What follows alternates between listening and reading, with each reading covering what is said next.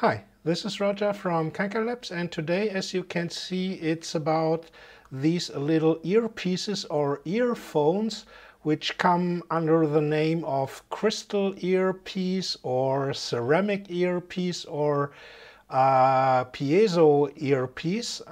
We're at the moment investigating the use of different kinds of earphones or earpieces for our forthcoming super crystal radio set. And of course, one of the first choices when you Google about crystal radio, which headphone or earphone you should use, is about these crystal earpieces. Now, but we found out there are a lot of misconceptions and misinformation about these crystal earpieces. So let's take a look at some details. You will find when it's about the data of these, or let's first take a look at what's inside here, inside the capsule. I've got a photo from the internet. Here you can see there is nothing else but a piezo disc inside, shielded with some silver or aluminium foil to the back. And then on the front you can see you have this little plug that plugs directly into your ear. And when we take a closer look at how it looks inside, we already can see one of the advantages concerning the sensitivity of these crystal earpieces is that to the front, in the direction to your ear, you can see that the shape of these, well, let's call it adapter, is a bit like an exponential curve, and it quite resembles a horn loudspeaker. And if you know anything about hi-fi loudspeakers, you will know that horn loudspeakers are the most efficient loudspeakers available, and that's of course also valid for earphones or earpieces, which have this kind of exponential funnel-like horn. The reason is in acoustics we have a concept that is a bit similar to impedance matching in electrical theory. There is an acoustic impedance here of the transducer. In our example, it's the ceramic, the piezo buzzer or transducer. And the impedance, the acoustic impedance of the transducer must be somehow matched to the acoustic impedance of the air, and they are totally different. They are many magnitudes away from each other. And the best way to do this is with a horn-like shape, and therefore you get extremely good efficiency. So that is except for the electrical sensitivity or effectiveness of a ceramic or crystal earphone. That is another reason why these things are extremely sensitive. And the third reason is they plug directly into your ear. So on the one side they shield you from the outside noise, which is quite important when it comes to crystal radio, where you must be able to listen to extremely low sound, and on the other side not to be disturbed by any outside noise. And because the channel here goes nearly up to your eardrum, you get not only effective shielding, but the sound produced by the piezo and matched in impedance by the exponentially horn-like shape here is transmitted nearly directly in front of your eardrum. So that makes these little earpieces extremely effective. if you, we made some calculation and they only need a few picowatts, unbelievable, 10 to the minus 12 power of a watt, just to produce recognizable audio sound. But now let's come to the misconceptions about the electrical data for these little crystal earpieces. And thereby, if you look up the data that you get from vendors that sell these things, you only get a one value, and that is that the resistance is greater than 10 megohms.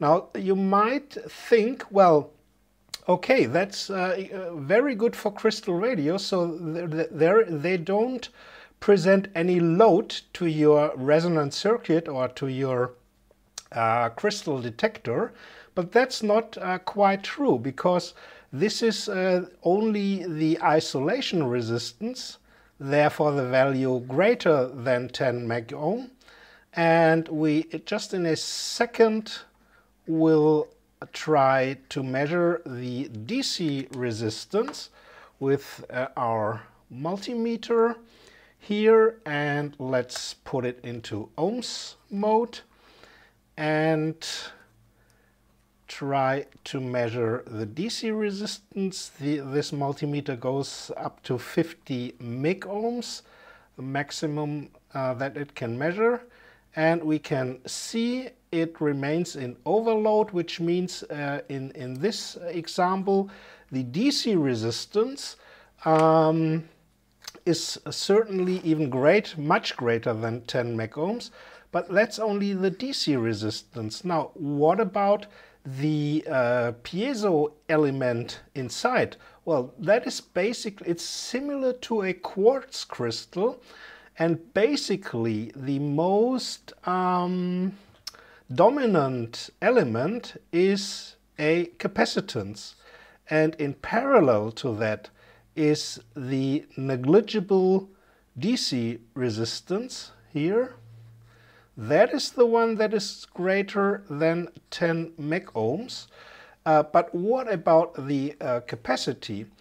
Depending on the type, you get from the vendor different values. Let's try to measure this one here. Now we go to capacitance mode, null out the offset, and now let's see which capacitance we get.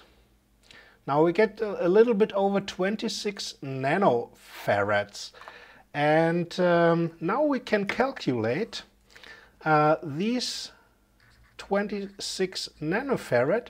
Well, what impedance does this capacitor have to the audio frequencies? And when it comes to impedance data concerning headphones or transducers, they are usually given at a frequency of 1 kilohertz. Now, the formula for the impedance of an ideal capacitor is that it is 1 on 2 pi times the frequency. In our case, this is 1 kilohertz times the capacitance, which means in our case we have 1 on 2 pi times 1 kilohertz times 26 nanofarad. And if you put that into your calculator, you get an impedance at 1 kilohertz. Remember, this is only valid for a specified frequency of something around 7 kilo ohms. Now, so that is already quite a different value to this 10 megohms. The 10 megohms is not the load impedance that your crystal radio sees when you connect the crystal earphone to your crystal radio. it's around these 7 kilo ohms in our example. But this cannot be the full story, because here we have an ideal capacitor, a negligible isolation resistance, but somewhere the energy for the sound produced, there must be something missing. And therefore now we take a little closer look onto the properties of the crystal earpiece with our LCR meter, and let's see what we get here. And I've set it, as you can see, to 1 kilohertz measurement frequency. We again get the around 26 nanofarad. That is the dominant element of our crystal earpiece. But now let's see if we take the change it to the other properties, to the more or less parasitic properties, if we get some other values. We have in series, here you can see LS, which means inductance in series of around nearly 1 Henry. We can neglect this because it has, if you do the math, that has no effect onto the elements. Let's go one step further. And now we get a series resistance of something around 100 ohms. So that's quite interesting. And let's remember this. We still can try to measure the DC resistance. It will also give, of course, overload, because also the LCR meter cannot measure more than a few dozen megohms. So what we found out is, except for the around 1 Henry inductance, which we leave out now here in our consideration, but we got this series resistance of around 100 ohms. So now let's do the drawing again. What we have got, we have our capacitance of, and this is the series capacitance, because we still have another element in series, of around 26 nanofarad. And then we had a series resistor of around 100 ohms. And we have the parasitic isolation resistance, which we can, for all practical purposes, neglect, of greater than 10 megohms. That's why I made this here with dashed lines. The series resistance, you can look this as, this is in fact where the acoustic energy is generated. And we have calculated that the 26 nanofarads give around 7 kilo ohms impedance, and the 100 ohms series resistance, well, that doesn't add much to the 7 kilo ohms, so we still can say that the total impedance Z is also around 7 kilo ohms. If it's 7 or 7.1 or 6.9, that doesn't matter. But you should know that a crystal earpiece is not only a capacitor which vibrates, but the vibration that the piezo element is doing is transferred into, first of all, mechanical, or here electrical energy. Here in the series resistance is transferred or transformed into mechanical energy, and this mechanical energy is responsible for the sound production. Anyway, for considering the usability and effectiveness of a crystal earpiece in use for crystal radios, We just have to know that the load to our crystal radios is something around 7 kilo ohms at, and you always have to remember this, at 1 kilohertz. If we again take a look at the formula, we can see if we would change the frequency tenfold, let's make it 10 kilohertz, then we would get a, because it's in the denominator, if we put 10 kilohertz here in the formula, we would not get, excuse me, I've taken the wrong drawing, this was the right one. If we take here 10 kilohertz, because it's in the denominator, this would get down by a factor of 2. So at 10 kilohertz, the impedance is only 700 ohms. And on the other side, the other way around, if we divide the frequency by a factor of 10, if you go to 100 hertz, then we would get 70 kilo ohms.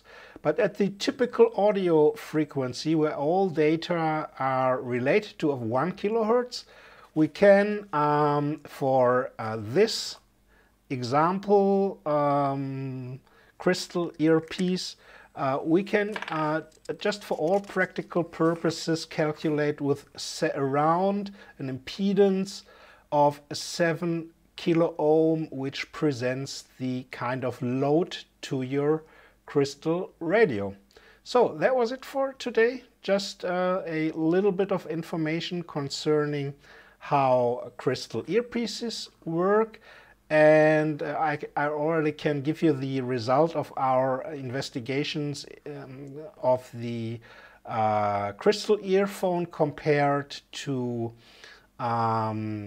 electromagnetic earphones, which are the standard kind of headphone transducers. These are nearly the most efficient and most sensitive listening devices. But we will see later, or in one or more episodes, where we deal with the workings of crystal radio sets, that this 7 kilo ohms is not yet ideal for direct connection to a crystal radio set. But anyway, the efficiency and the sensitivity compared to the low price is extremely good, and there is only one very specialized listening device, which is called a balanced armature driver, that is even a bit better than a crystal earpiece. So that was it for today. Thanks for watching. If you found it interesting, give it a thumbs up, and stay tuned. Until next time, bye from Roger, bye from Kanka Labs.